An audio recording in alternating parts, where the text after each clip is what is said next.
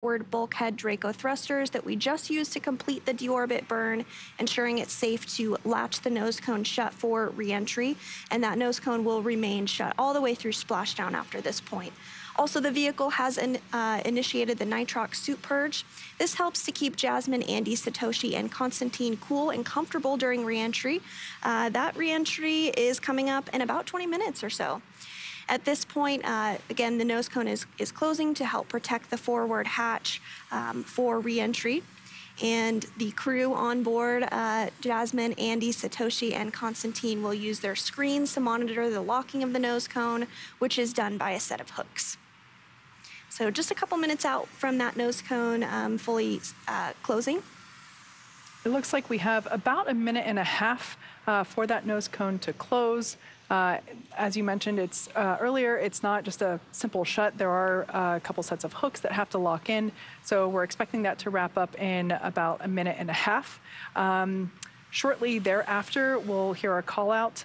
We'll probably hear a debriefing from SpaceX core to the crew to give them the latest update on final splashdown time, as well as the anticipated loss of signal, or LOS.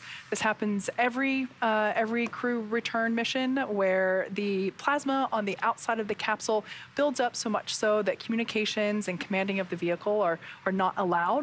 And so it basically means that we won't be able to call the crew, and the crew won't be able to call down to us. That typically lasts between 5 to 7 minutes or so. So we should get a pre-re-entry brief from the core, and hopefully we'll get the final update on expected weather. We did hear earlier that the anticipated wind speed was 4.2 knots, and that the wave height was less than 1 foot. So all in all, it should be, fingers crossed, a pretty stable recovery in terms of the crew won't be bobbing up and down too much with high waves. Yeah, I couldn't ask for any better weather. So again, we're standing by for that nose cone to successfully close. That has remained open since the crew launched all the way back in August.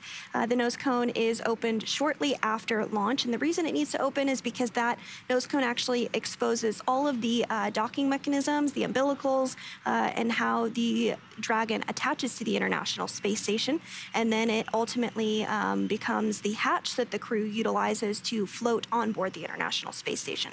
So that has been open for the past 6 months, and right now we're working on that nose cone to be closed. We do expect that call out just moments from now that the nose cone was successfully closed.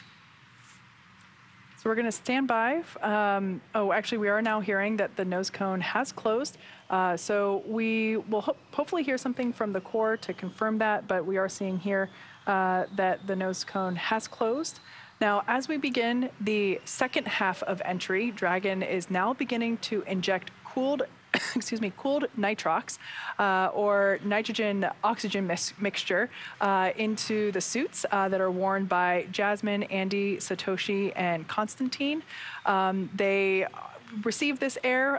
It's also important because they will be told to close the visors on their helmets, which means that they need air. So we're going to flow some of that nitrox air, which is the same air that you breathe when you go scuba diving. So it's cooled, it helps keep them comfortable, and also provides breathing air during the re-entry phase. Now, the heat shield, we talked about that before, and it's a critical component of the capsule because the external temperatures will reach about 3,500 degrees.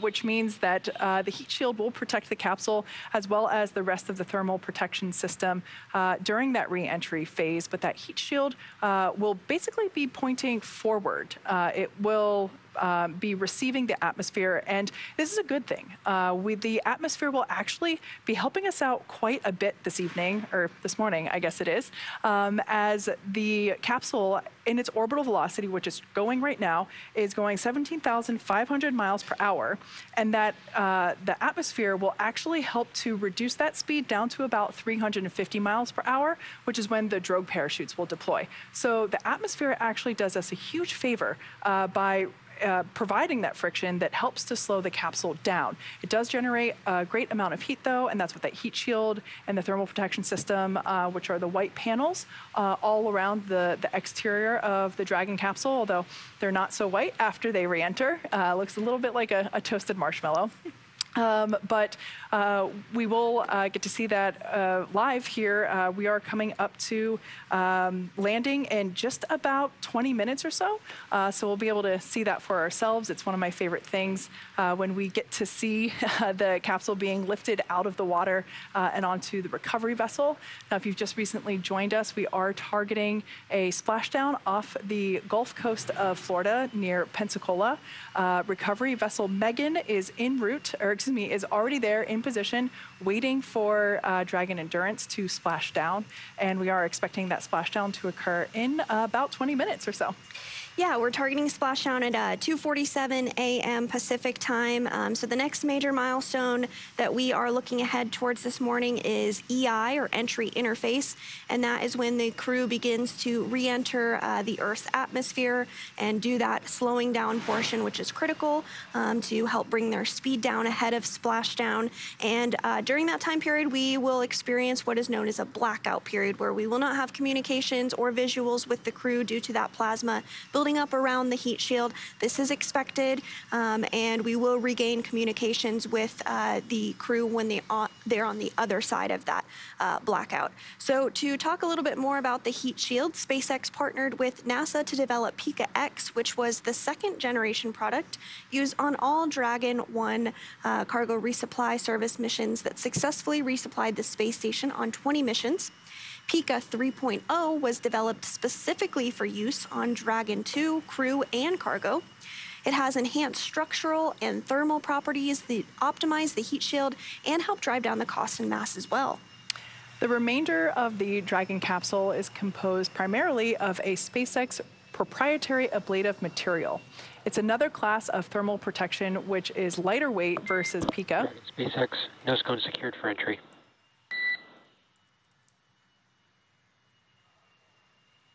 Dragon copies, nose cone secured.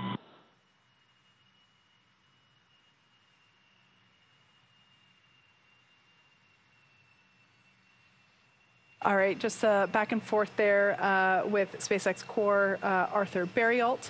As I was saying before, the SpaceX proprietary ablative material is another class of thermal protection and is lighter weight versus Pika, and it helps protect the underlying composite structure during reentry in order to ensure that the structural capabilities are maintained, which is super important because we reuse these capsules. And while Dragon will experience temperatures well over 3,000 degrees Fahrenheit during peak re-entry conditions, the characteristics of the TPS thermal protection system, coupled with the ECLIS environmental control and life support system, is the pressurized interior that will ensure that Jasmin Moghbeli, Andy Mogensen, Satoshi Furukawa, and Konstantin Borisov stay cool and comfortable during all phases of re-entry through splashdown. After Dragon Endurance has re-entered the Earth's atmosphere, a series of parachutes will deploy to slow the crew's descent. First will be the 2 drogue chutes, followed by the 4 main chutes to guide Dragon to its first contact with Earth since launching in August of last year.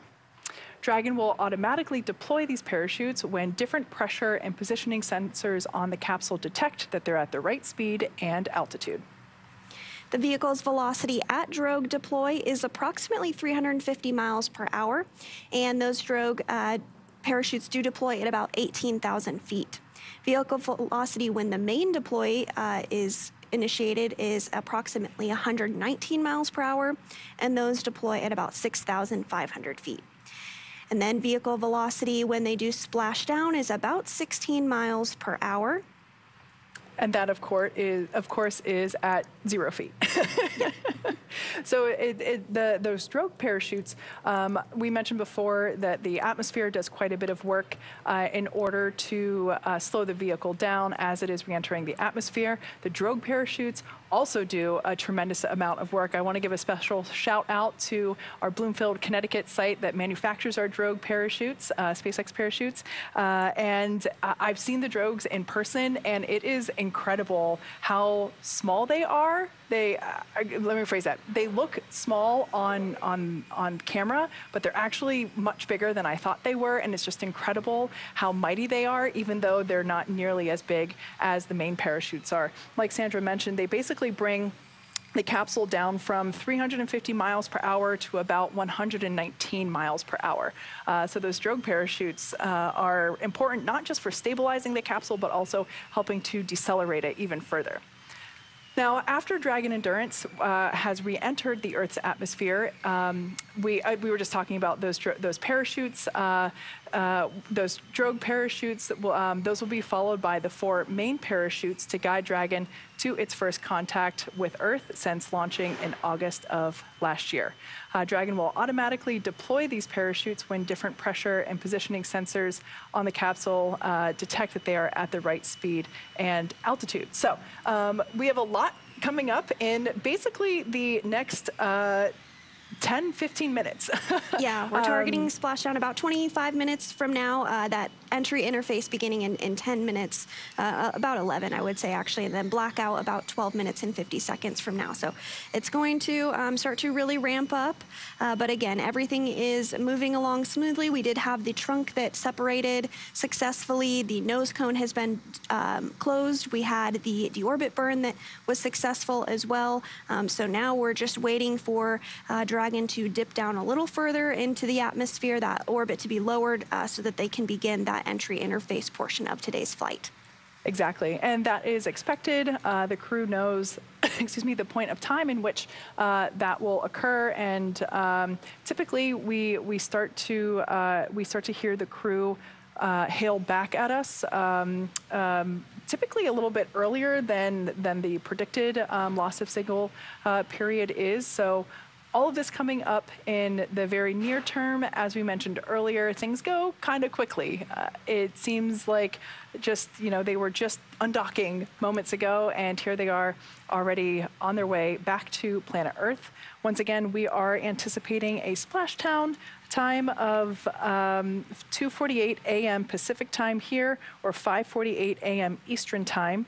The wind speed is about 4 knots, so pretty mild, and the wave height is less than 1 foot. So all in all, really good.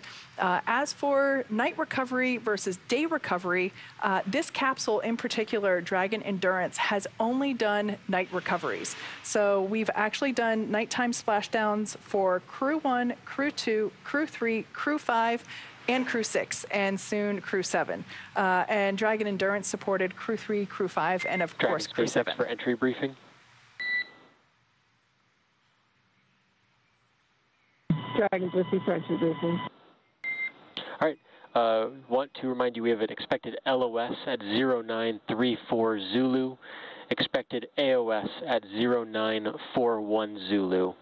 All other times are going to be accurate per the tablet timeline. No other updates at this time for entry. Weather remains nominal, and recovery forces remain ready to support.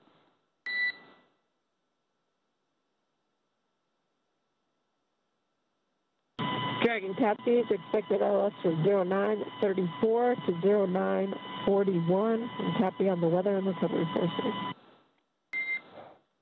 Good readback, Jaws.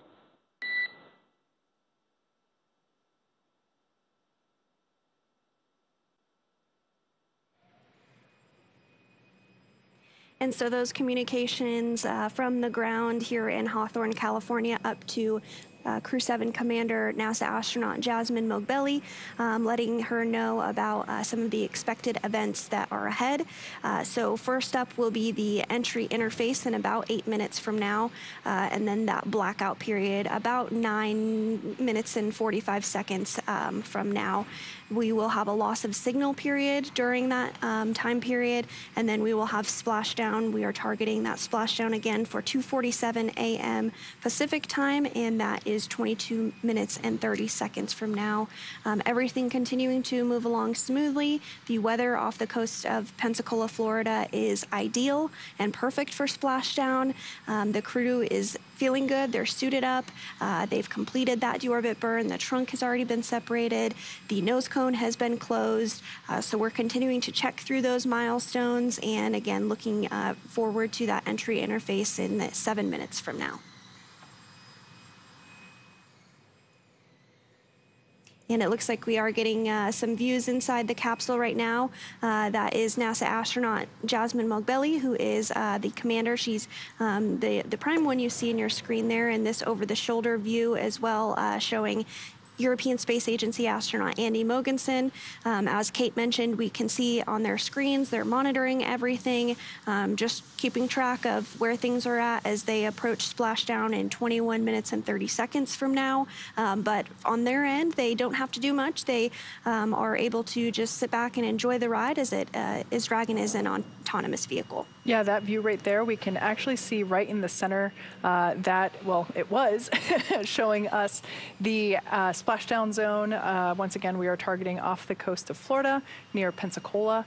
And that display, I believe they're able to track Dragon live as well. So that was a static view of where they are targeting, but I believe they can also track Dragon as well, which would be really fun if you're sitting there and you happen to be, re-entering over your hometown, wave below to friends and family. I think that'd be a pretty cool experience.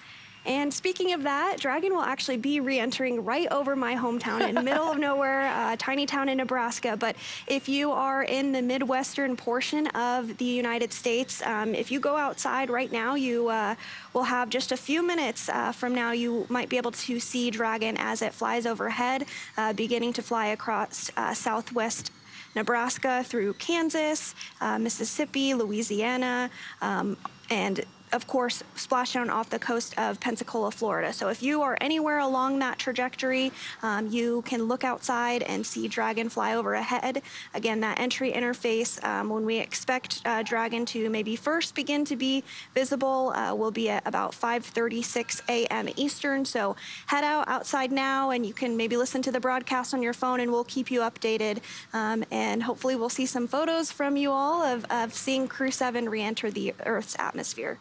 I personally haven't seen a Dragon re-entry yet, but I have been told by friends and colleagues that have seen one that it's pretty spectacular and that it's remarkably bright, which I mean makes sense. It is going from 17,000 miles per hour down to about 350. So yeah, there will be a bright streak across the sky, and it will look.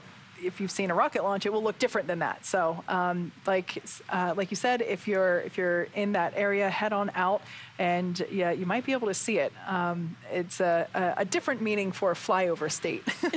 Yes, absolutely, and especially with evening splashdown, the views should be pretty spectacular here. So it looks like we are now about 4 minutes away from entry interface and about 6 minutes away from that blackout period beginning.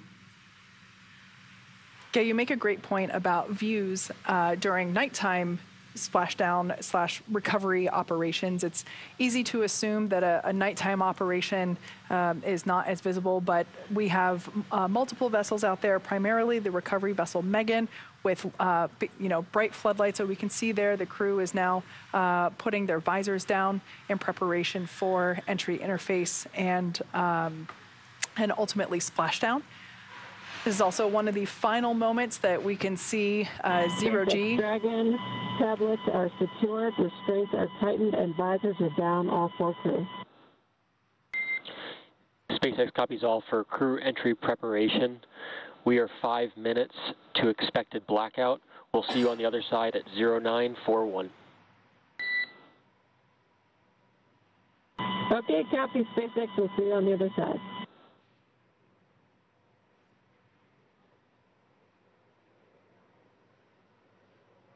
And okay, so, sorry. I was just going to say that was SpaceX core Arthur Berrialt letting the crew know that they're about 5 minutes out from that entry interface, and that we expect to get their signal back, also known as acquisition of signal, or AOS, at 0941 UTC, which will be 2:41 Pacific. So we should expect to hear Jasmin's voice once again.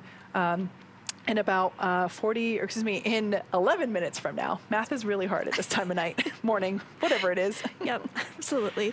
And we were just getting a view there of some of the stickers on board Dragon. Those indicate the other missions and the other crew that have flown aboard Dragon. So it's interesting to see more and more stickers fill up these Dragons as we fly more frequently. Again, we're about 2 minutes away from the entry interface beginning, 4 minutes away from the blackout. We will not have views of the crew or communications with them during that blackout period. But as the Corps mentioned to the crew just moments ago, we'll see them on the other side once they've re-entered the Earth's atmosphere and ahead of those drogue deploys and then the main. So again, if you are in any of those states that we mentioned, Nebraska, Kansas, Louisiana, Mississippi, Arkansas, head outside right now and you might be able to see Dragon streaking through the sky in just about 5 minutes from now. Pretty spectacular if you're up. It's something you don't want to miss. Now, you mentioned the stickers. Those were placed there by previous missions flown on this Dragon, which was Crew-3 and Crew-5. So that's a fun astronaut tradition that we have when they get to fly in Dragon. Another tradition is naming of the capsule. So since the beginning of the U.S. space program, astronauts have had the opportunity to name their spacecraft, starting with Alan Shepard naming his spacecraft Freedom-7 during the Mercury program. In keeping with this tradition, each of the NASA Dragon spacecraft astronaut crews have had the opportunity to select a name for their Dragon if it was the first mission for that Dragon. So Endurance was first flown on NASA's Crew-3 mission, which is the capsule today. NASA astronaut Rajachari announced the name Endurance ahead of the Crew-3 mission, which he served as commander. It has since flown on the Crew-5 mission and, of course, now the Crew-7 mission, totaling 3 flights for this spacecraft. A nice little timeline there for the different capsules that we have. We also have Dragon Endeavour, which was the first crew capsule that we launched with crew. Of course, that was with NASA astronauts Bob and Doug, our beloved space dads, flying in the Demonstration Mission 2 mission. That was in, gosh, I believe it was in March or May of 2020. It seems like it was just yesterday in many ways. And then we also have Dragon Resilience, which supported multiple missions, and Dragon Endurance that we have today, as well as Dragon Freedom. So all in all, 4 current capsules that are active in the fleet. And like you said, every time a crew flies in one, they get to put a mission patch on the inside of the capsule. And they also get to sign the white room of the launch tower right before they ingress into the capsule for their launch day. So we like our traditions. Yes, lots of traditions all around. We are about 30 seconds away from the crew beginning to first dip into the Earth's atmosphere, and we'll really be looking to the heat shield to do a lot of that work. And again, because of that plasma buildup that's going to occur, we are going to have a communications blackout with the crew during this time period, expecting that blackout to begin about a minute from now. Yeah, that anticipated loss of signal, or that blackout period, will be about 6 minutes long, 6.5 minutes, and about a minute away, as you just said. So this happens every crew mission as the capsule is re-entering through the Earth's atmosphere, as that plasma builds up around the side of the capsule during that re-entry period, as it's coming back through the atmosphere. Right in space, there is no atmosphere, but when it's re-entering, it's starting to come back through the atmosphere, which ultimately builds up friction, and that translates into energy, such as plasma forming on the exterior of the capsule. But the crew stays quite comfortable inside the capsule. They have cooled nitrox, or nitrogen-oxygen mixture, flowing through their suits, and that helps keep them cool, as well as the thermal systems within Dragon. It also helps to make sure that they stay pretty comfortable, even though the external temperatures can reach 3,500 degrees. So at this point in time, like we said, we are entering that communications blackout period right now, actually. And this lasts about 6.5 minutes due to the plasma formation around the spacecraft, as I said. Now, during this time, no vehicle telemetry is received by Mission Control or the recovery team, and no external commanding of the vehicle or voice communication is possible. But as a reminder, Dragon is designed to fly itself. During reentry, the vehicle will be slowing down from an orbital velocity of about 17,500 miles per hour. The top temperature that Dragon will experience upon reentry is about 3,500 degrees Fahrenheit, and we do expect this blackout period to last for another 6 minutes or so. We are expecting to hear back from Jasmin at 0941 UTC or 2:41 a.m. Pacific time, and sometimes we actually acquire that signal earlier than anticipated, so we might actually hear from her a bit sooner than that. And this is my one last plug because it does not always re-enter over the United States. If you are in those states we've mentioned several times, go now. This is literally, you have like 30 seconds, so sprint outside and go and see it. We are very much so looking forward to seeing the crew splashdown and seeing them re-enter from our side, but it's not going to be the same view, certainly, as what you all will have. So I hope some of you are out there looking up and enjoying the view for us. Absolutely. Now, we do hope to bring you views from a thermal tracking cam that we hope to have once the capsule is visible. I believe the WB-57 might be on the prowl tonight, and hopefully we will also be able to bring views. We have cameras located on our recovery vessel Megan, which is in place awaiting splashdown. It's about a mile or so away from the splashdown site, and so we'll also have cameras there. So as soon as we have something to bring you, we certainly will. Once again, the capsule is going from orbital velocity about 17,000 miles per hour down to a speed of about 350 miles per hour. At that point in time, the drogue parachutes will deploy. Those are the smaller parachutes that help to stabilize the capsule and help decelerate it even further, down to about 119 miles per hour. At that point in time, and that's roughly at about 6,500 feet above the ocean surface, the main parachutes will deploy. And once again, we will hopefully bring you views once we have those. And then, of course, once those main parachutes deploy, it's just a few seconds. Excuse me, it's actually more than a few seconds because it's several thousand feet off the ocean floor. Ocean surface, excuse me. But ultimately, those main parachutes will help to decelerate the capsule down to about 15, 16 miles per hour when it ultimately splashes down. And we are expecting that splashdown time to occur at 5:47 a.m. Eastern Time, 2:47 a.m. Pacific Time. Yep, now less than 10 minutes, and then once splashdown occurs, we'll continue to walk you through all of the recovery operations and step through those together and explain what you're seeing on your screen. But it really is a testament to all the hard work and the folks that are pulled together to do these recovery operations. As you said, the boat was staged earlier this evening, and everything is set up and ready for Crew-7 to splash down 9 minutes and 30 seconds from now. We expect that acquisition of signal, that blackout period, to end in about 4 minutes or less from now. Again, as you mentioned, we might begin to hear the Corps start to call out to the crew to see if they've regained communications with them yet. Sometimes it happens a little earlier than we expect, sometimes a little bit later. All of that is normal. It just is dependent upon when we regain communications with the crew. So again, we're expecting that acquisition of signal in about 3 minutes and 30 seconds. And it looks like we are getting our very first view of Dragon there on your screen. It is streaking through the sky as it continues to re-enter the atmosphere. Again, those parachutes have not quite deployed just yet, but once they are through the atmosphere successfully, we'll first see the drogue chutes deploy.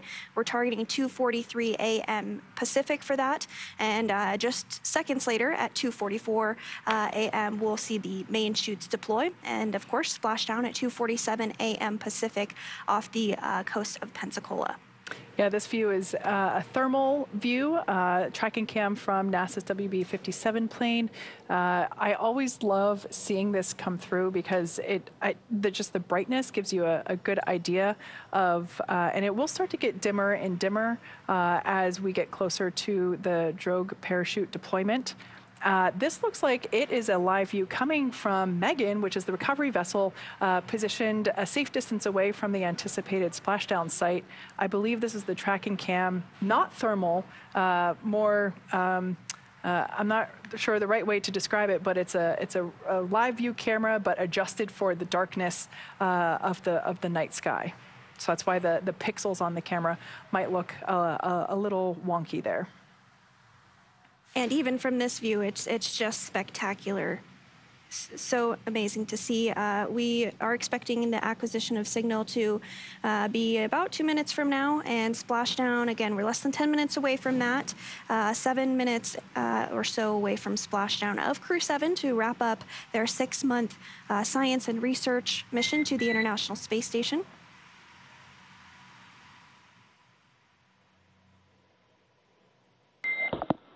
Dragon SpaceX, ComCheck. SpaceX Dragon, we have you loud and clear. All right, so that was the voice. We have you the same. Expect automated chute deployment. That was the voice of Commander Jasmin Moghbeli. Copies, automated chute deployment. Great to hear her voice on the other side of the comms blackout. And a great view here, that thermal cam showing us live reentry of the Crew-7 team on board Dragon Endurance. And the Corps also did let Jasmin Moghbeli and the Crew-7 crew know that they expect a nominal or normal drogue chute deploy, expecting us to maybe begin to get some views of that here in about 1.5 minutes or 2 minutes from now. And then following that will be the main chutes that deploy. Continuing to get some really incredible views of Crew-7. Dragon SpaceX GPS has converged. Expect nominal altitude for drogue chute deploy.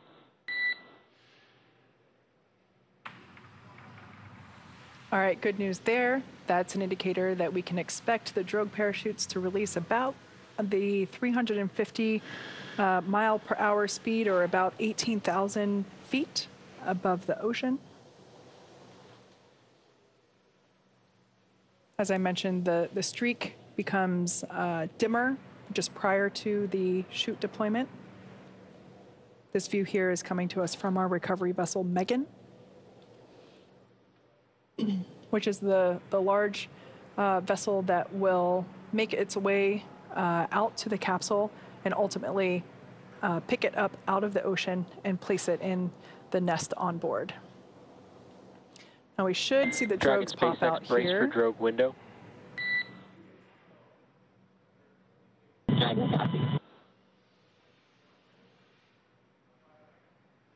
The thermal cam will provide us a much better view of the parachute deployment.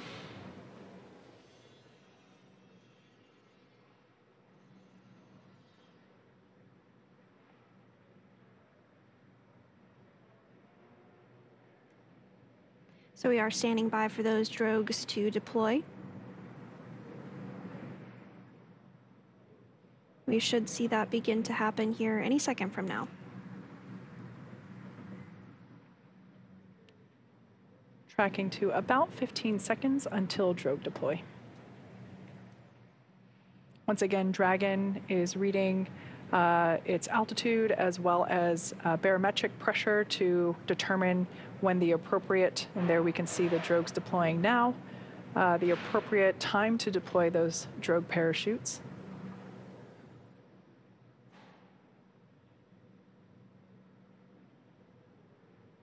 And so these drogue parachutes do help to stabilize and decelerate the vehicle ahead of the mains being deployed a short time after. Expecting mains at about 30. Descent rate nominal.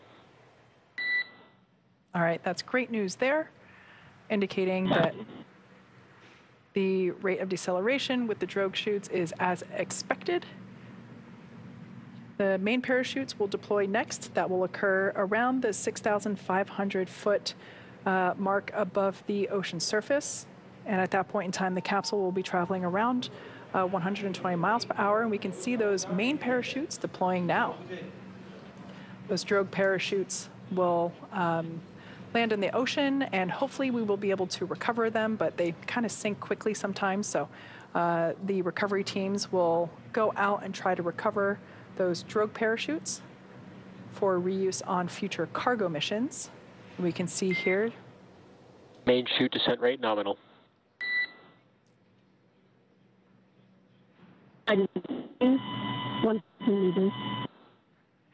Great news there, indicating that the deceleration rate of the... Copy 1,000. So at this point in time, Jasmin is now transitioning into calling out Dragon's altitude. Beautiful thermal view there of the capsule and 4 healthy mains. It's hard to tell in this view because, again, it is thermal, but the parachutes are orange and white. If you've seen a daytime launch, you'll know what they look like, and we should be able to see, hopefully... 800 meters. Dragon is now 800 meters. Copy 800. Above the ocean. Now, once Dragon splashes down, the capsule will automatically cut the ties to the parachutes. This helps in the case where it might be windy. It isn't today. Wind speeds are pretty low at the moment. 600 meters. But if it were a little windy, it would help to ensure that... Copy 6. That Dragon doesn't get destabilized by having the main parachutes. And we will also recover those main parachutes from as they float in the ocean as well.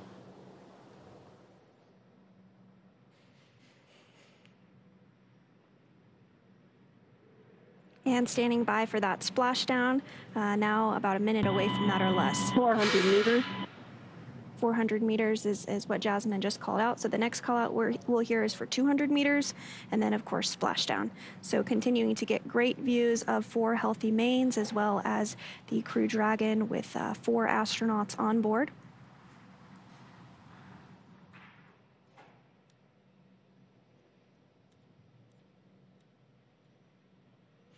Bracing at 200.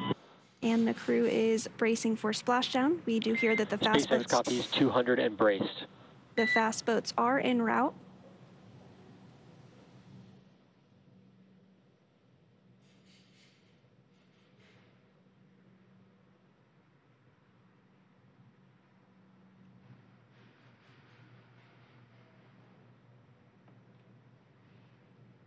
Standing by for splashdown.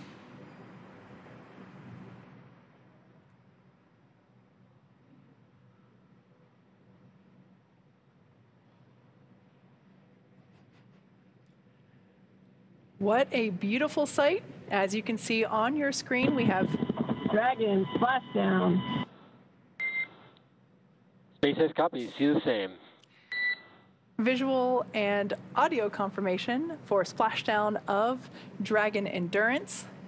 It has now returned home, and NASA astronaut Jasmin Moghbeli, along with ESA astronaut Andy Mogensen, JAXA astronaut Satoshi Furukawa, and Roscosmos cosmonaut Konstantin Borisov are back on Earth after an approximately 18.5-hour return journey from space. The SpaceX recovery ship and team has been waiting for Dragon splashdown, and they are now making their way to that splashdown site. Yeah, it's so exciting to see Crew-7 back on Earth after 199 days in space. They splashed down at 5:47 a.m. Eastern Time, and the teams have been ready and waiting about 3 nautical miles away in preparation for splashdown. So, Dragon SpaceX, on behalf of all of SpaceX, welcome home. We're with you in 4.800.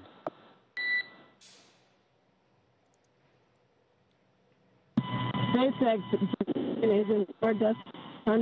Thanks for the ride up, and more importantly, the safe ride down.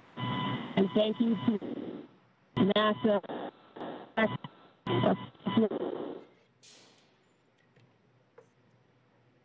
to be back on planet Earth.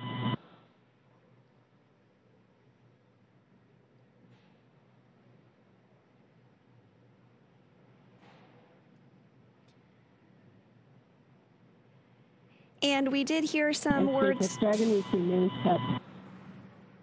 from NASA astronaut Jasmin SpaceX Moghbeli. copies, mains cut.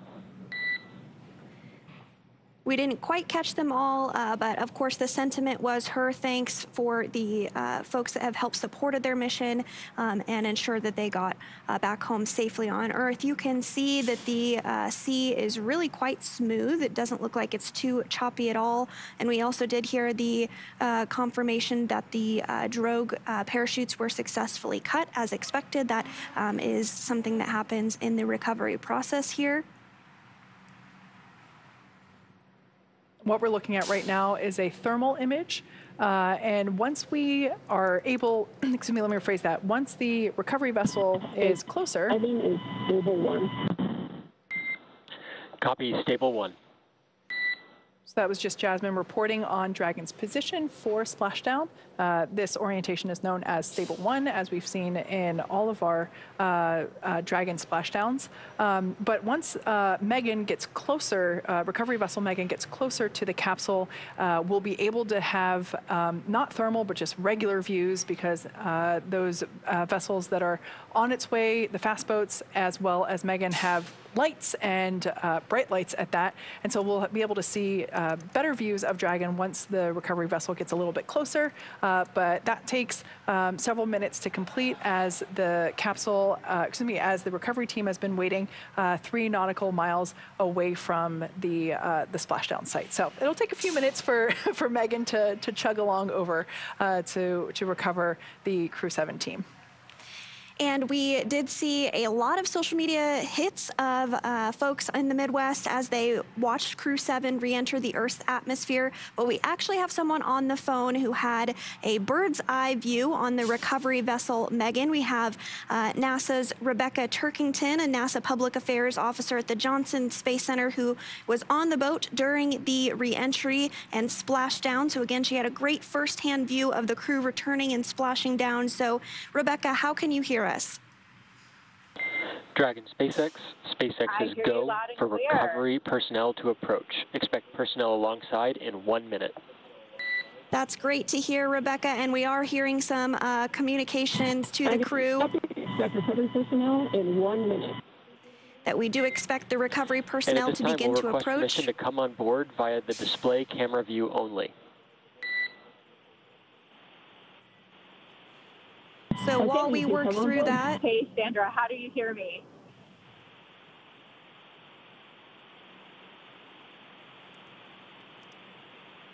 And Dragon wanted to come on board. Sandra, all cameras if you'd like. And Rebecca, we're going to come back to you in just a minute as we work through these dynamic operations for recovery. Stand by and we'll be back with you in just a minute. And so we did hear those communications to Crew-7, letting them know that the recovery teams would begin to approach here momentarily. So we might be able to get some views on our screens as we see those fast boats begin to approach the Dragon capsule.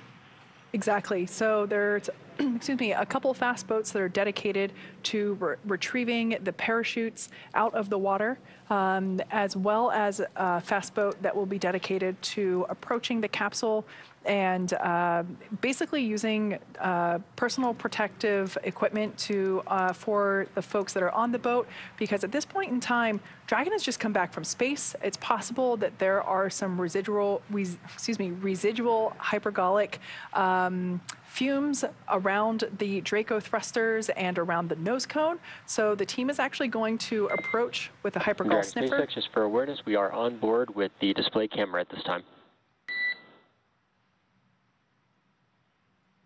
Okay, copy, on board with display camera. And that was just SpaceX Core letting the Crew-7 team know that there it is, that view is online once again. This allows us to see over their shoulders and once again see what they're looking at on their screens. At this point in time, it should be pretty stagnant in terms of none of the Draco thrusters are going to be firing anymore. They're already back in the water, so there's no trajectory to look at.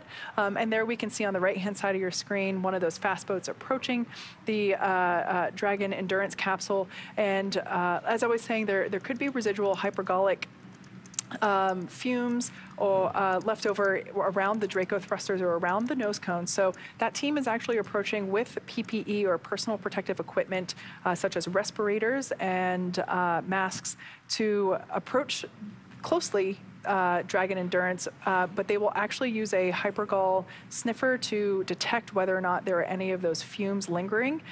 This takes a couple minutes to complete, and once they basically check and get green light in terms of no residuals, no fumes lingering, they will give the green light for the rest of the recovery team to approach the capsule and begin the rigging of the capsule for onboarding it onto the recovery vessel. But I think the communications have slowed down for a minute, so I'd love to hear what it was like on the boat. Yeah, absolutely. So let's go back to Rebecca Turkington, NASA Public Affairs Officer, who was on the boat during Crew-7 re-entry and splashdown. And let's see if we do have a good comms check with her at this point. Rebecca, can you hear us? Yes, I can. How do you read me? We've got you loud and clear. Thank you so much for your patience there as we work through some of those communications back and forth with the crew. So I would love to know, Rebecca, how was the view from the recovery vessel? What was it like? Tell us everything. Well, I think a lot of us on board the ship have a new core memory after seeing Dragon splash down this morning. We were about 1.5 nautical miles away from the landing zone, had a great view from the front of the ship. We saw the spacecraft appear across the horizon, a gorgeous reflection on the ocean, heard a really nice sonic boom, and we tracked Dragon all the way down to Splashdown. And it's great to see Crew-7 back home, and wow, just what a way to start the morning. I love to hear that. I can tell from the excitement in your voice that it was pretty spectacular. So I'm so happy you were able to witness this. So the next question we have for you is about the weather. We've been tracking the weather throughout this journey. Teams, of course, gave the go for landing off of Pensacola here today. So how have the landing conditions been from your perspective? Well, Sandra, Crew-7 may have missed out on fall and winter back here on Earth while they were on board the International Space Station, but they're going to get a little taste of it this morning.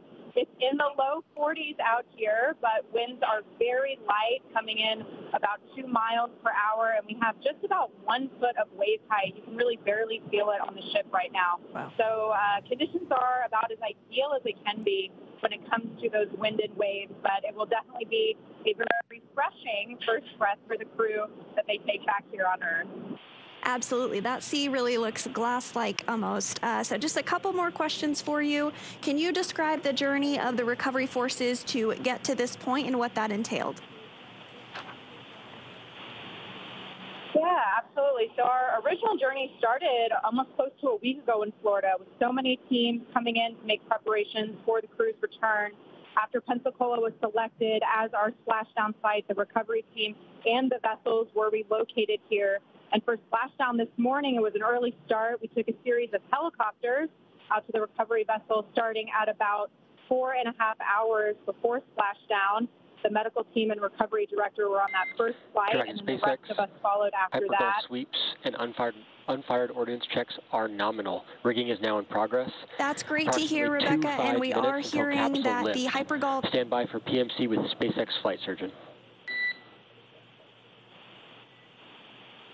Dragon is happy well, standing by for PMC. Again, we are hearing that the hypergol checks were nominal. They did not detect any of that. So our very last question for you, Rebecca, before we continue to talk through the recovery process is what's next to retrieve the crew? Yes, I'm sure you'll walk everyone through how Dragon's going to be hoisted onto the recovery vessel. After the crew has egressed the vehicle on the ship, they will head over to the med bay where they'll get checked out by our medical team, and they'll also start to take off those white dynamic spacesuits. And after their medical checks, they will board a helicopter and head to the airport where a plane is waiting to take them back to Houston to begin their post-flight period. I also wanted to mention that the crew is not the only ones on board Dragon. We also have really important cargo and science from experiments that are going to deliver benefits for people back here on Earth. So the cargo team will also start working this morning through the rest of the day to inventory and process those high-priority cargo items.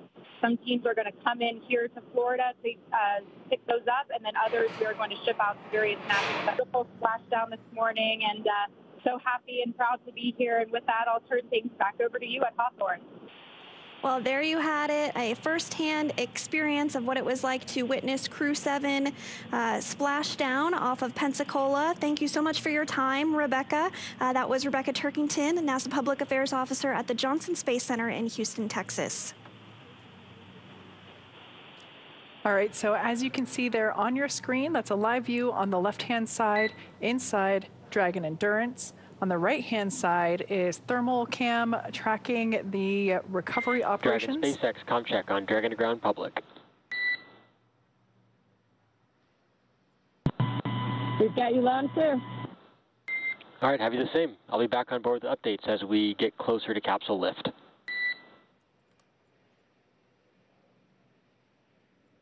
Okay, we copy. Thanks. So while the Crew-7 crew members were doing their private conference with the flight surgeon post-splashdown, just an initial check to make sure that everybody's feeling okay, doing good. We took those comms out, and so that was just a check to make sure that we got the comms back on the public feed. This is actually here our first live view of a normal camera of recovery operations. SpaceX, be advised, we're going to be transitioning the forward link. Comm will be unavailable for approximately 5 minutes.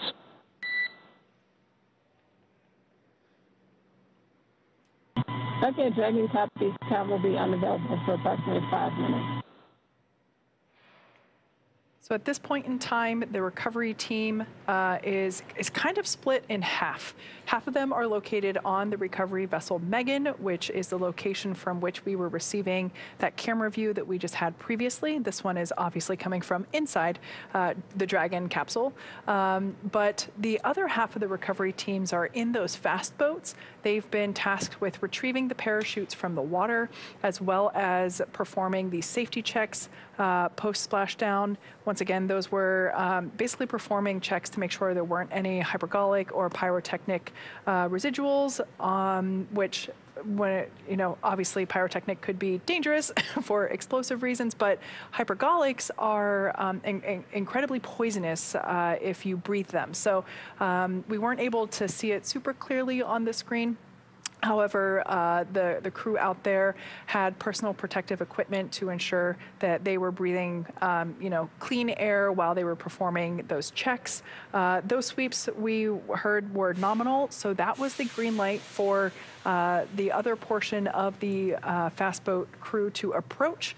And there is actually a SpaceX recovery team member crawling around the capsule at this moment in time. Hopefully we can get that view back momentarily. It looked like there might have been something in the way of the camera previously, but when we have that view back, we'll bring it to you. But there's an individual responsible for basically securing the harnesses around the capsule itself.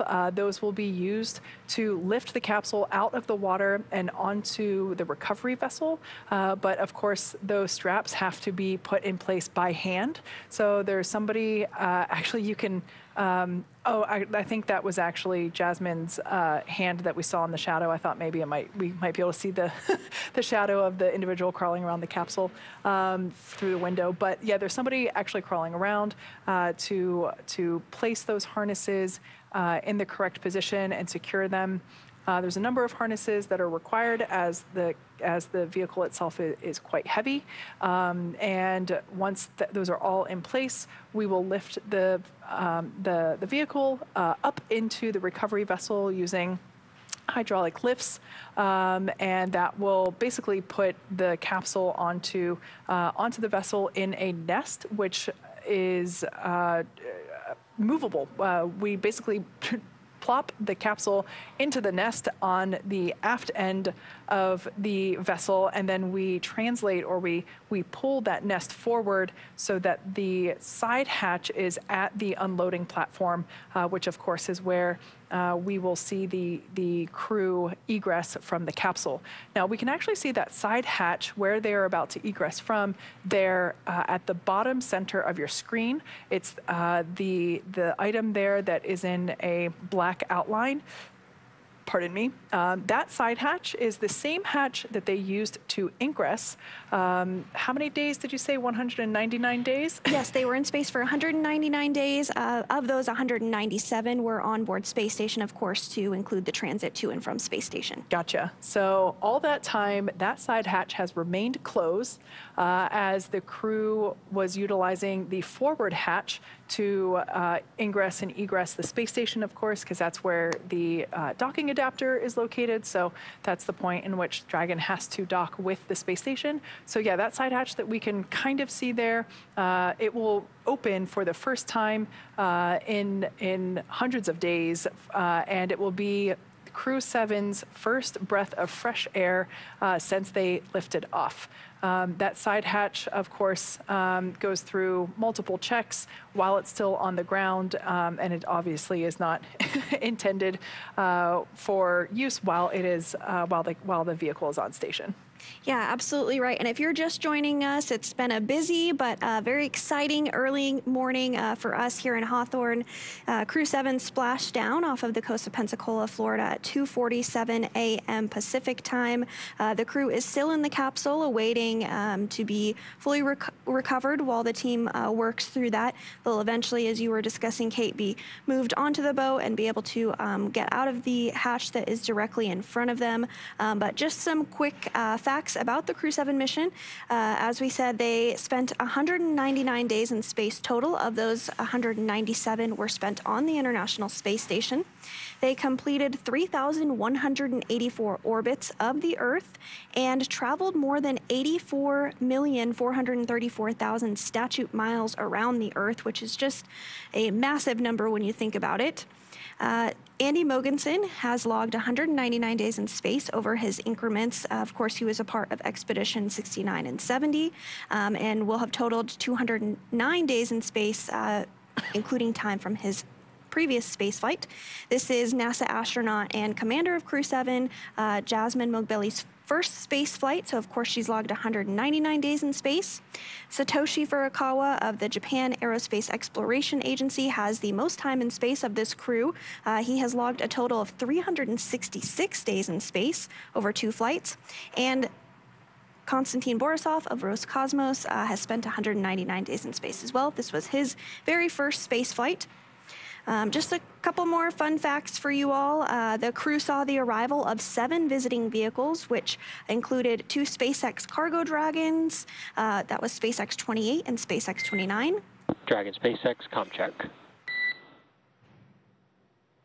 Dragon has you loud and clear. How many? Loud and clear. Forward link transition is complete. Copy. And so we did hear that call out a few minutes ago that there would be about a 5-minute comms outage while they work to get communications configured. All of that is now configured properly, so we might hear some more communications back and forth with the crew ahead of their recovery and placement on the recovery vessel. But just to continue those fun facts for you all, so the crew did see 7 visiting vehicles arrive. They saw 7 visiting vehicles depart, and there was 1 spacewalk that took place during the Crew-7 mission, and that included NASA astronaut Jasmin Moghbeli for a 6-hour and 42-minute spacewalk, the very first in her career. Wow, what an incredible stay on station. And the hundreds of science experiments that they also contributed to as well, so they were certainly busy during this increment. I bet they're probably looking forward to a nap or two once they are back on firm ground and have gone through their end of mission proceedings. Yep, absolutely. And once they are successfully on the recovery boat, they will take that helicopter back to Florida since they splashed down off the coast of Pensacola, and then they'll ride in a plane back to Houston and complete some additional medical checks, some rehabilitation, and then for both Satoshi and Konstantin, they'll fly back, and Andy as well, they'll fly back to their respective countries. This was the very first mission, actually, where every single seat is occupied by a member from a different space agency. So that's exciting to see as well. Very cool. Now, on the note of recovery after performing a long duration space flight. We will be assisting the crew members outside as they egress through the side hatch. This is standard procedure for NASA crew missions, because they have been up there for an extensive amount of time. And of course, the body changes while you're in microgravity. Dragon SpaceX, rigging is complete. Approximately 5 minutes until capsule lift. All right, so that's great news there. Dragon Copy is about 5 minutes to lift. So you can see the recovery platform there in the foreground of this particular view. That is exactly where the crew will ultimately be assisted to. And then we can see the Dragon capsule in the background there, bobbing very gently in the silky black waters there. I have to say, I've covered, this is probably my 6th, maybe 7th Splashdown webcast, and this is, to my memory, the smoothest sea I've ever seen. Some of the views that we had earlier, the water just looked like glass. The waves are so calm. So it's great to see. Obviously, those make for easier, quicker recovery conditions. We did hear about a minute ago that we're 5 minutes out, so now 4 minutes out from lifting the capsule. There is a hydraulic lift there at the back end of the capsule. Oh, there's a great view of it there with our recovery team members positioning the hydraulic lift into place. The team member that was on the capsule, I think they may have jumped off already. Yeah, it looks like the fast boat is departing. So that's always one of my favorite, but also like terrifying moments to watch, is that SpaceX team member with, oh, actually, no, they're still there. So the area where they're standing is actually the bay where the main parachutes are packed. So all 4 parachutes are packed so tightly, they fit back there into that bin you could think of. So that SpaceX recovery team member is doing the final preparations for the harnesses there on Dragon Endurance, which will be basically hooked onto by the rigging. We can see that hydraulic lift now being lowered. Once everything is attached, we will see that individual that is on the capsule jump off into the water. And of course, we don't want them to be on the capsule while it is being translated up and onto the vessel for obvious safety reasons. And Dragon will remain in the nest during the crew extraction and then for the journey back into port. So we'll stand by for that lifting to happen just a couple minutes from now once they get everything successfully secured. And so I did just want to jump into, we were talking a bit about the crew and how they would be helped out of the capsule, and this is a very standard procedure for NASA. Dragon SpaceX, brace for capsule lift. Dragon Copy, bracing for lift. And so we will see that individual jump off the capsule here in just a second, and then the capsule will be lifted onto the recovery vessel. I like to think of this as the SpaceX swan dive. And there we can see jumped in and is now making his way over to the fast boat where his SpaceX recovery team members will pull him on board just like that. And now don't blink because the lifting of the capsule takes just a matter of seconds. It's quite smooth and happens rather quickly. Like you were saying, we're going to lift that up out of the water and place it in the nest. That nest will then get translated to the recovery deck, and there we can see Dragon Endurance now being lifted out of the water using those hydraulic lifts. Swinging a little bit, but it will be centered using the tethers and then placed into that nest once centered.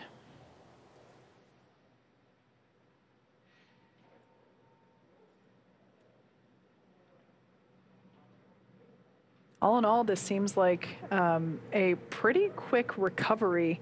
Let's see, if we had Splashdown at 247. 57.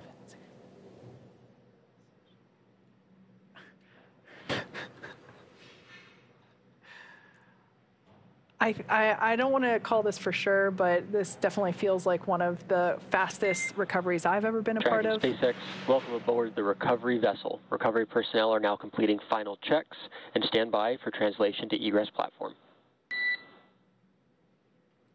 Tracking copy. So at 6:14 a.m. Eastern, 3:14 a.m. Pacific, Dragon Endurance has been lifted up and out of the Gulf of Mexico and is now secure on our recovery vessel.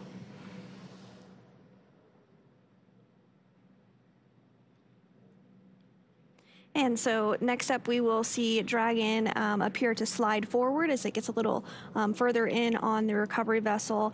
And then the team will work to open up that hatch and get the crew out. Again, we do expect the crew to be assisted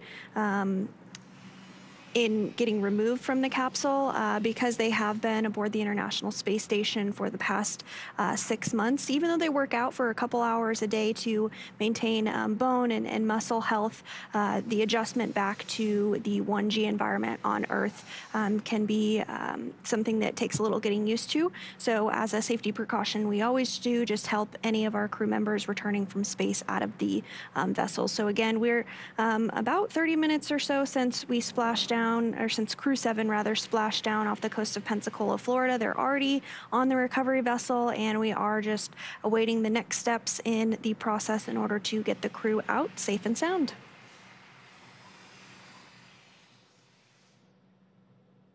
And the hatch that they'll actually be exiting or egressing from is in the center of your screen there. It's kind of a square-shaped it's a square-shaped hatch there, and we'll see the teams install a bit of hardware around the edge of the hatch once they get it open to help protect it, and then we'll see the crew come out. But we also will see the footrest get removed to give a little more space for the crew as they work through those recovery operations as well. Yeah, absolutely. It's we want to ensure that astronaut safety is, priority number one, and removing those footrests helps with that because, like you said, we will be assisting the crew to egress out of the capsule, and removing the footrest just gives the recovery teams a bit more room inside the capsule to move around along with the crew. Absolutely, and you can see a more internal view of the hatch that we were just referring to there. Towards the lower portion of your screen, you can see the black outline around it.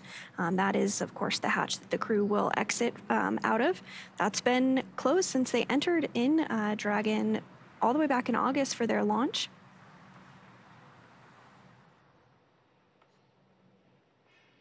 For those of you that have just recently tuned in, we had an on-time splashdown of Crew-7 at 5:47 a.m. Eastern, 2:47 a.m. Pacific, and just 3 minutes ago, the Dragon Endurance capsule, excuse me, was lifted up and out of the water and into the nest of the recovery vessel. The recovery vessel utilized for Gulf operations is Megan, and one not being used today is for the Atlantic operations. What we see here are, this is a cool view because we can see it better now. I want to point it out before we lose it, is that bay where the main parachutes are stored. That is the rounded square just below the side hatch, right underneath where that individual is stepping into. So if you can imagine, that gives you a good perspective of just how tightly those main parachutes have to be packed in there in order to stow them and obviously release them. And the drogue parachutes, for those of you that might be wondering, we don't really have quite as good of a view, but they come from the bay just above the side hatch. And so the next major milestone that we will look ahead to see is when Dragon will slide a little further back in the recovery boat, like we mentioned earlier, and then we'll have the hatch opening process begin to get underway.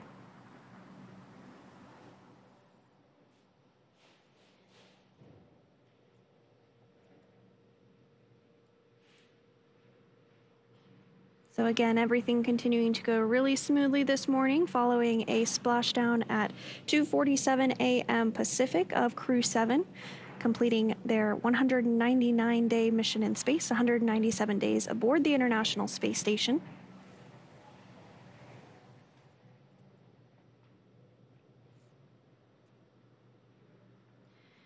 The crew actually undocked from the International Space Station yesterday morning at 8:20 a.m. Pacific. So like we mentioned, a little less than 24 hours for their journey back to Earth. But everything going smoothly. They splashed down successfully off the coast of Pensacola, and now the recovery team is just working through those procedures in order to get the hatch open and get the crew out here shortly.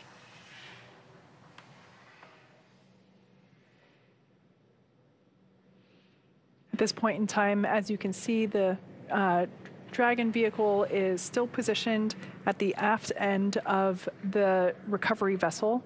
Once everything is in place, we will translate the nest where the capsule is sitting forward toward the forward end of the vessel, and that is where the recovery deck is located, where additional SpaceX team members and NASA team members are awaiting.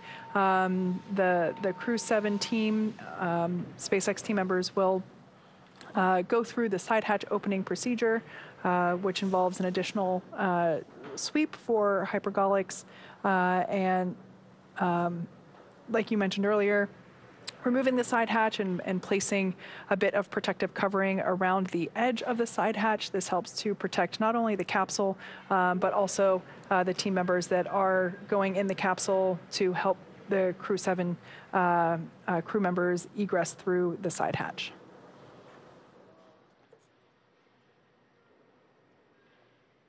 So it does look like they are starting to wrap up this portion of Dragon being in the nest. So we should expect that translation to occur here in just a couple minutes from now. They'll remove some of those attachments from the vehicle before that translation occurs.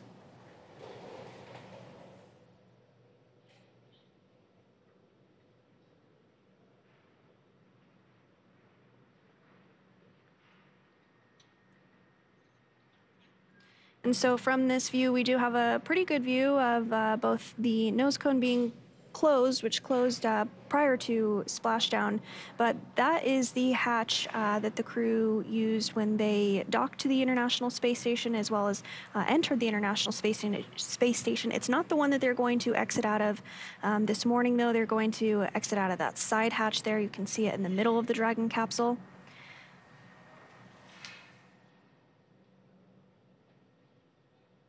We also have a good view of Dragon's thermal protection system, also known as TPS. That is all of the white paneling around the side. Of course, after re-entry, it is a little less white than before. If you recall, on launch day, it was a pristine white, and that is not the case anymore, as the thermal protection system has done its job, and quite beautifully. I love how no capsule return is identical. They're kind of like a fingerprint. They all look a little different.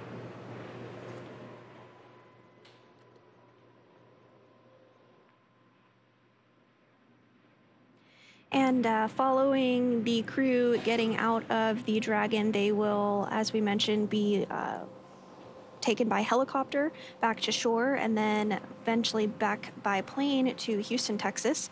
And the Dragon vehicle will be refurbished, taken back to the processing facility in order to be reused again.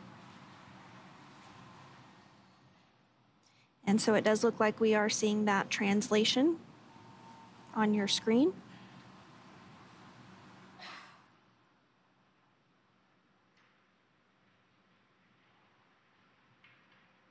And another view here, we can continue to see that translation as it occurs.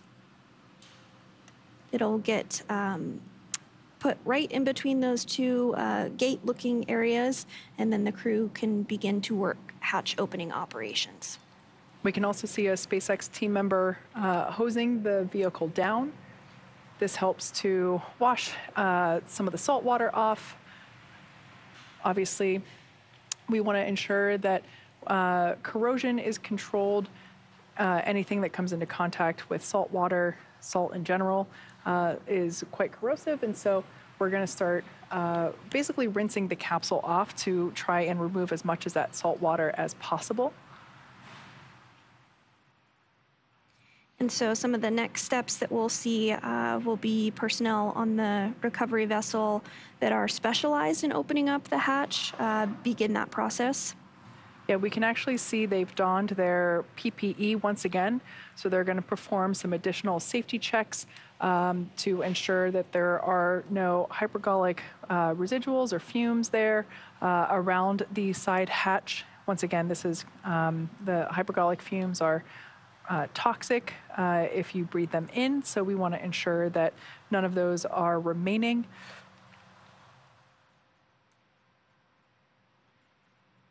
And this view back inside Dragon, as you can see, NASA astronaut Jasmin Moghbeli, commander, and ESA, European Space Agency astronaut Andy Mogensen. It's Jasmin's first flight, and it is Andy's second space flight.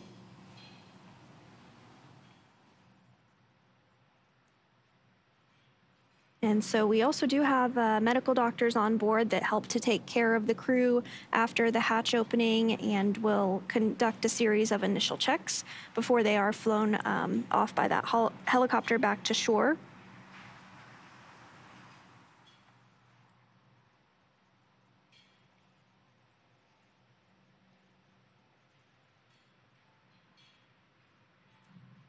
So as the team continues to work through those hatch opening operations, it is important to note that Jasmin Moghbeli, Andy Mogensen, Satoshi Furukawa, and Konstantin Borisov will be getting some assistance from their recovery teams while they exit the capsule. So this is the same process for any returning long-duration space flight for Dragon. You also see it when we have the Soyuz that lands with crew on board. They're helped out of the capsule and then transported via chair over to the medical recovery tent. So this is standard operating procedure for long-duration space flights.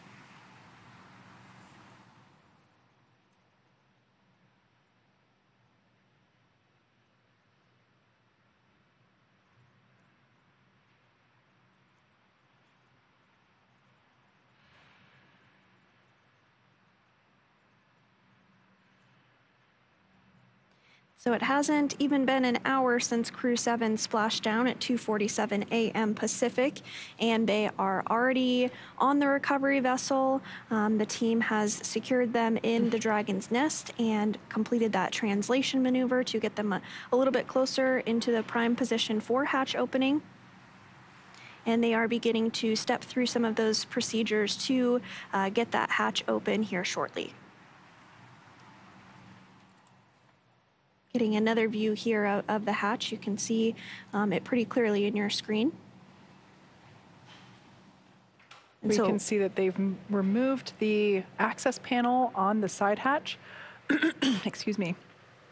That side hatch access panel basically protects the location where we perform the side hatch leak check. So we will...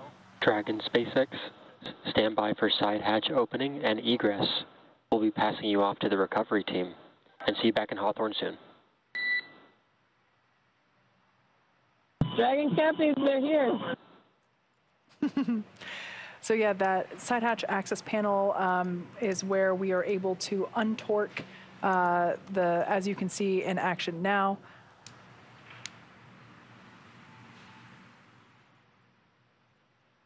And the side hatch is open for the first time in 199 days.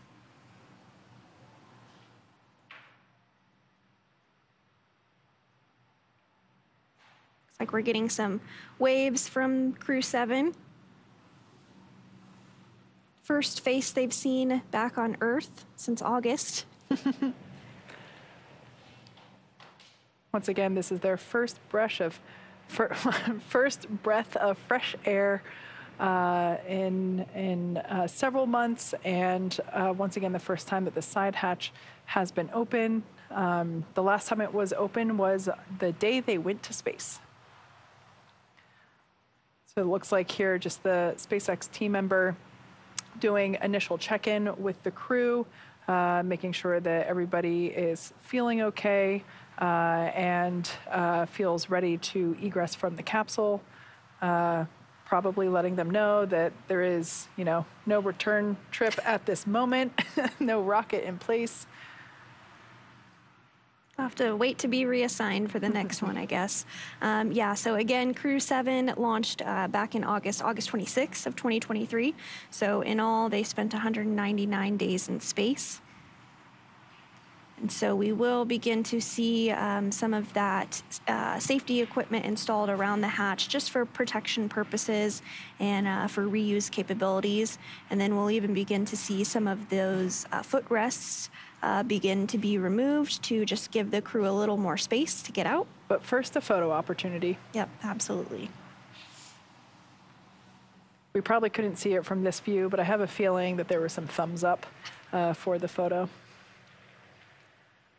So at this point in time, we should see some of those footrests begin to be removed.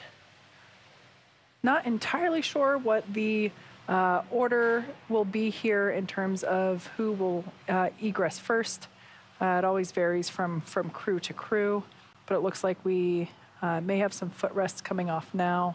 Once again, this just allows the folks that are assisting the crew in their egress a little bit more room to work. Fun fact, the footrests are custom sized to each astronaut in terms of like small, medium, or large. So in order to ensure maximum safety and comfort, we customize the footrest as well as the armrest, as well as the bucket itself, the seat bucket rather, that they sit in, as every astronaut is different, and so to ensure that everybody is able to remain comfortable and safe, those items are customized for their body proportions as well as the spacesuits themselves. Speaking of spacesuits, we can see that those visors are in the open and up position. So once the crew was safely splashed down, they were given the okay to lift the visors. No need to keep those down and in the locked position once we were outside of those dynamic events. For those of you that have just recently joined us, we had a beautiful nighttime splashdown at 5:47 a.m. Eastern or 2:47 a.m. Pacific. The Dragon Endurance vehicle is now on board our recovery vessel Megan in the Gulf, just off the coast of Florida near Pensacola, and we're now awaiting the egress or the exit of our 4 Crew-7 members, and this will be assisted out onto the recovery deck. And the recovery vessel is actually named after NASA astronaut Megan McArthur. She flew on board Crew-2. That was my first space launch I ever got to see in person, so really special to get to see her launch. She also flew on board STS-125. So great to see Crew-7 back on board Megan's namesake. We are expecting egress here in just a couple minutes. They are working to install that safety equipment around the hatch as well as remove the footrests. And so we typically will either see the commander or the pilot egress or get out of their seats first, and that's just due to the proximity of their location to the hatch. Usually it's a little easier to get one of those two out ahead of the mission specialists on either side. Now you mentioned the namesake for Megan. Of course, the Atlantic recovery vessel is named after Shannon Walker, who flew on the NASA Crew-1 mission. So we named these recovery vessels after our first 2 female astronauts to fly in our Dragon capsules. So I love the tribute there that we have paid to these incredible women that have taken part in spaceflight here at SpaceX. So as they continue to step through those procedures, again, just a reminder, we do expect the crew to be assisted out of the vehicle, as well as be assisted in standing up and getting rolled away in order for those initial medical checks. This is standard for all long-duration space flights. And they'll jump right into their post-flight reconditioning period that begins on splashdown day, and it lasts for about 45 days to help return crew members to their pre-flight condition. Like we've mentioned, they do exercise while on board the International Space Station for a couple hours a day, and that does help maintain some bone and muscle mass and prevent that loss. But because of the microgravity environment of the International Space Station, there is still a recovery period that takes place. And again, that's about a 45-day period to just get them back to pre-flight condition. Now, immediately after they egress from the capsule, they will be transported back into, excuse me, one of the medical bays that are on board the recovery vessel, where they will be seen by the flight surgeon for a preliminary medical checkup immediately after egressing.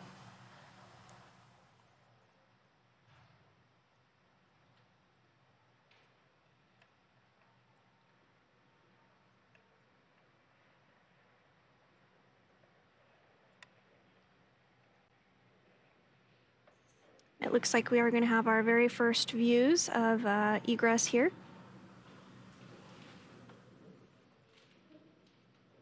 I think that may have been Andy. This is Andy's second space flight. He's from the European Space Agency.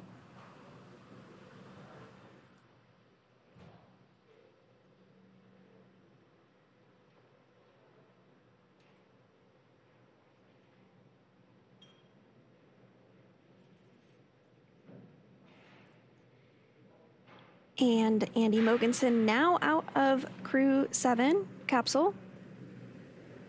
And you see he is getting assisted there. That is completely normal, and as expected, this will take place for all 4 crew members. Yeah, this is standard procedure when we egress the NASA astronauts from Dragon. We assist them into, it's not quite a wheelchair, and it's not quite a, I can't think of I can't think of the word for it. Not a gurney, but we roll them back into the medical bay, and this just helps ensure their safety, because sometimes, even though we had amazing recovery conditions tonight, it's not always the case. Sometimes we can get wave height of a couple feet, which could make for an unstable vessel. So regardless of the sea conditions, we always assist the crew in getting out of the capsule and making their way back to the medical bay. We did see some thumbs up and some cheers for Andy Mogensen as he egressed the capsule. Next up is going to be the commander of Crew-7. That's NASA astronaut Jasmin Moghbeli. This is her first space flight. What an experience it must be, this first time of feeling gravity for really kind of the first time, because if you're born into it and you don't really know what it's like to not feel it, this, I could imagine it would be quite an experience to feel it and really feel it for, you know, at this magnitude for the first time. And some waves there from NASA astronaut Jasmin Moghbeli.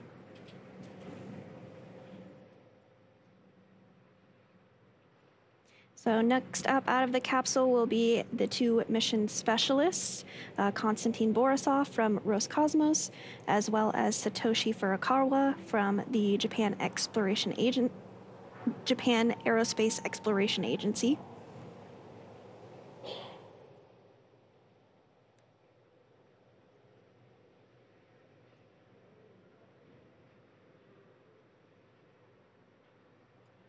So if you're just joining us, Crew-7 splashdown off the coast of Florida at 2:47 a.m. Pacific. We have had 2 crew members already egress or exit the capsule. That was European Space Agency astronaut Andy Mogensen, as well as NASA astronaut Jasmin Moghbeli. And there's 2 more astronauts on board, and we're working through those egress procedures, everything going really smoothly.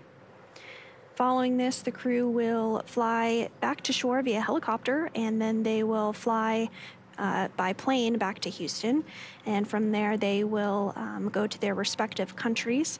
Again, as we mentioned, this is the very first space flight where every single seat was occupied by a member of a different space agency. We are seeing on our screen there another one of the footrests as it is removed, just to give the crew, the recovery crew rather, a little more space in order to help get the crew out.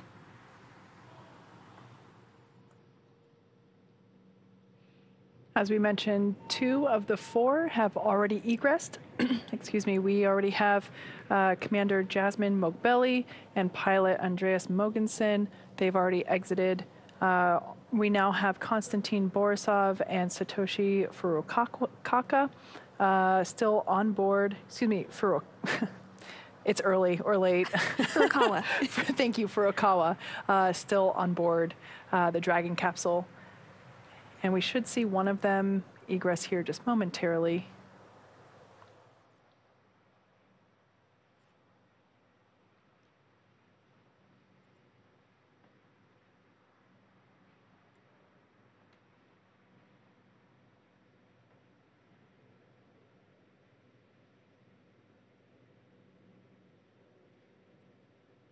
And it looks like they're beginning to egress now.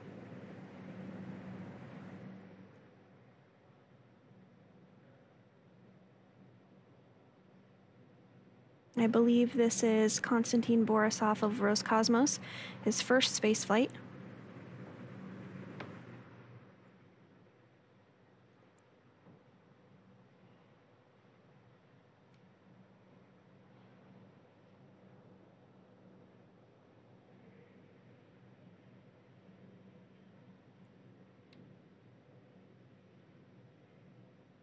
And Konstantin Borisov has successfully egressed.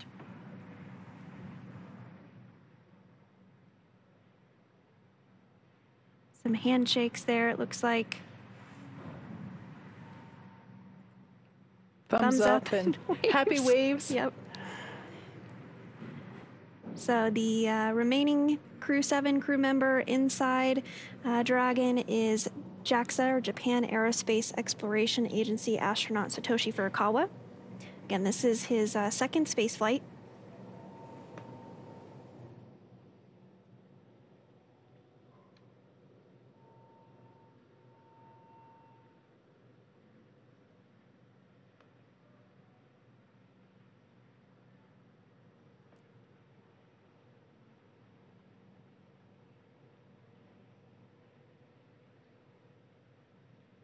And so Satoshi Furukawa actually has the most time spent in space of Crew-7.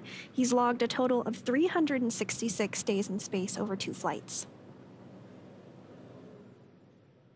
So just a little over a year in space in all. That's incredible.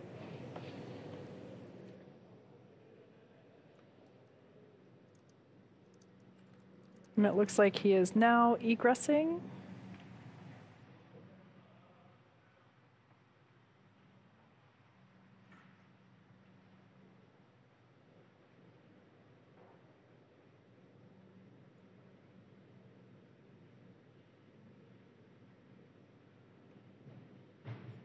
Once again, this is standard procedure for assisting all the crew members into the medical bays.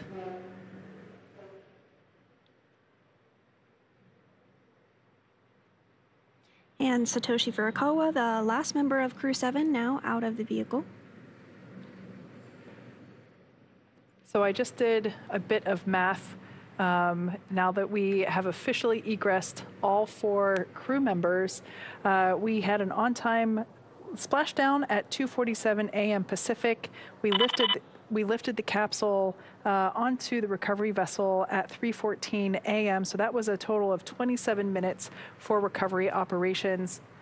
And then it was from 3:14 a.m. to 3:42 a.m. when we completed egress, another 28 minutes. So it basically took just as long to lift them out of the water as it did to bring them out of the capsule.